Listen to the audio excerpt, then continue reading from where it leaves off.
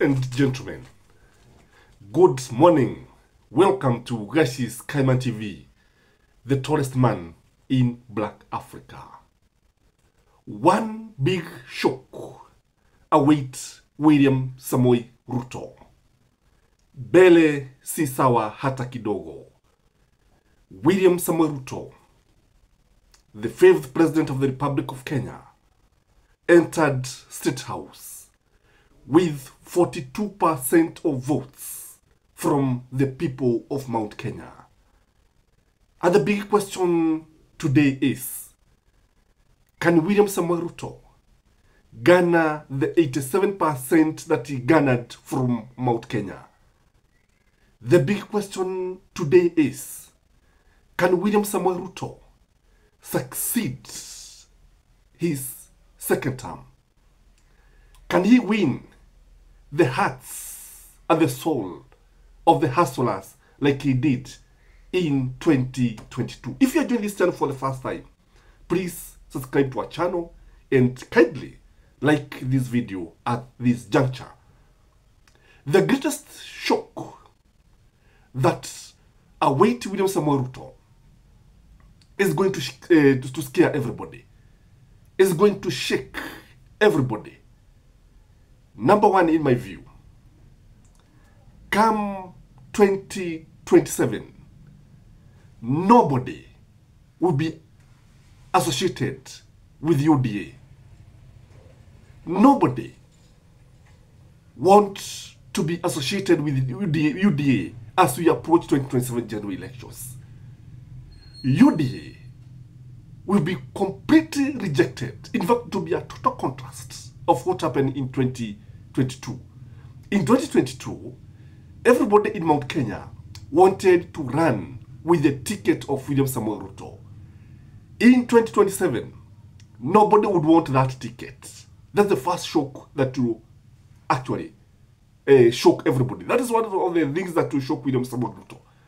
That nobody would want to vie for the parliamentary seat, MCA, senator or governor using UDA ticket. Number two, in my view, is that today, many Kenyans are regretting voting for William Samoei Ruto. In fact, I've been asking many people in the mountain parts of Nairobi, who is their preferred candidate? And many people are of the opinion that Raila Amolo Odinga should be in the ballot. That's the most shocking thing. In fact, the people of the Mount Kenya want to vote for Raila Amolo Odinga. The reason why they want to vote for Raila Amolo Odinga, they are saying in 2017, they rejected him and Kenyatta brought him into his government. In 2022 again, they voted for William Samoei Ruto, but William Samoei Ruto brought him into the government and now he's inside the government. So they are saying this time round, they don't want to go through round circles because the people they have been electing knows very well they are not better than Raila Amolo Odinga. So they are saying they want to reward Raila Amolo Odinga direct. I don't know whether Raila Amolo Odinga has his intelligence on the ground. I don't know. But this is what is happening, ladies and gentlemen. Other than Gen Z having their own candidates, people are saying if Raila was to vie, they would vote for him en masse to punish William Samoei Ruto and to reward Raila Amolo Odinga directly. The other thing that is going to shock William Samoei Ruto is that any candidate who will vie or who will contest against him will be rewarded. Be it Stephen Kalonzo Musyoka, be it Raila Amolo Odinga, be it Wajakoya, anybody who will vie for the presidency using another ticket other than William Samoei Ruto's, I think they are going to reward him. This is another shock that is going to await William Samoei Ruto. But the big question that William Samoei Ruto should ask himself, what is he going to do, by the way? Because the other shock that is awaiting him is that his key allies in the mountain, none of them will go back to parliament. Already, even before we go to the elections, people have rejected him. If you come from Kikuyu constituency, would you vote for Kimani Ichung'wah? If you come from Nakuru, would you vote for Kehika? Would you for the current governor? If you come from Kirinyaga, would you vote for Anne Waiguru? If you come from Kiambu, would you vote for example, somebody like Gathoni Mushoba? Because in Githunguri, I know Gathoni Mushoba will be rejected, will be voted in. That is it.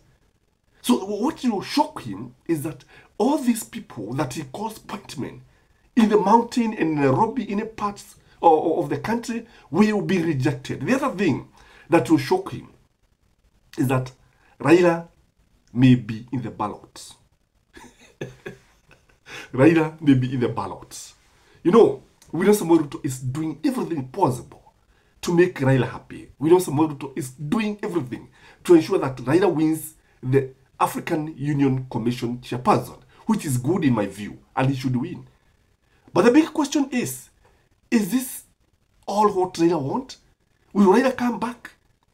If you look at the way Raila has been trained, if you look at the way Raila has been behaving, look at the way he has been treating Azimio principles, you look at the way he has been telling Kenyans there's no coalition between him and William Samoei Ruto, it tells you that William Samoei Ruto should be very, very much afraid of Raila Amolo Odinga. He'll be shocked to find the man that he thinks is an ally on the ballot. And why will people behave the way they will? Why will William Samoei Ruto find it very rough, especially to get the votes that he got in Mount Kenya, in Nairobi, and in many parts of the country? Number one is because of the feeling of betrayal. People are feeling betrayed by William Samoei Ruto. One thing I know about the Kikuyus say it's betrayal. In fact, if you ask Wazee, I was asking some Wazee about the history of the mountain, and they were telling me that one of the reasons that they did not listen to Uhuru Muigai Kenyatta is that not Uhuru was bad. Uhuru was a very good person, but he had promised them, he had promised William Samoei Ruto that he was going to support him. That's what they are saying. But today they are regretting.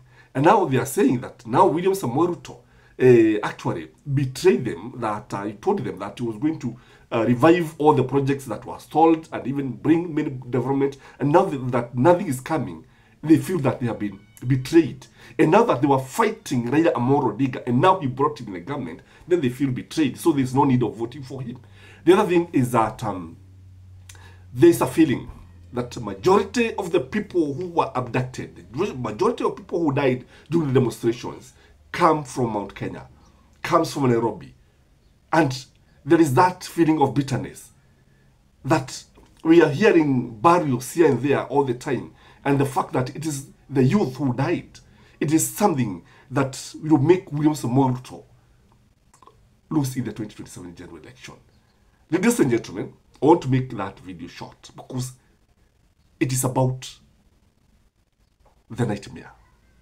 It is about what awaits William Samoei Ruto. I don't know what is happening where you are on the ground, but where I am, because I operate between Nairobi and Kiambu, I think William Samoei Ruto would be very, very lucky to get even 1% of the votes in Kiambu. William Samoei Ruto would be very, very lucky to get 10% of the votes in Nairobi. Have a blessed weekend.